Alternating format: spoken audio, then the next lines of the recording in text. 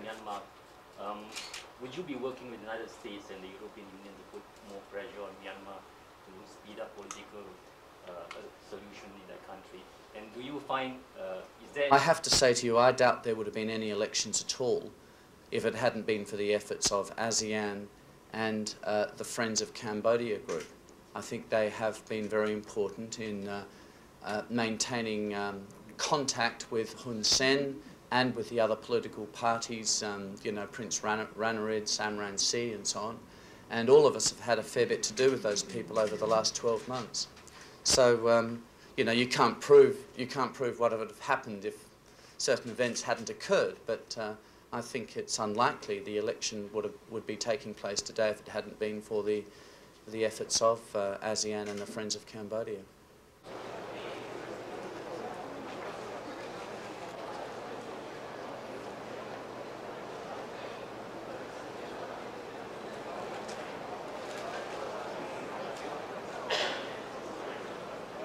The constitutional reform progress was going ahead inch by inch. I think ASEAN can take any credit for it. So it is a problem for ASEAN, and they know it's a problem, and they're worried about it.